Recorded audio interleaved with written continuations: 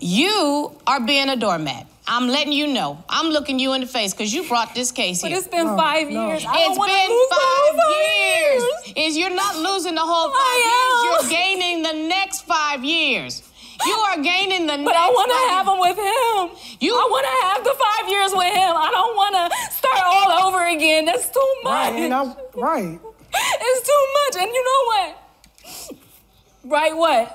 You agree? Yes, I want to be with you, but... Then you know what? No, you know what? Orvalle, you either marry me or you reimburse me. It's that simple. I have the ring already. All you got to do is get on your knees and propose.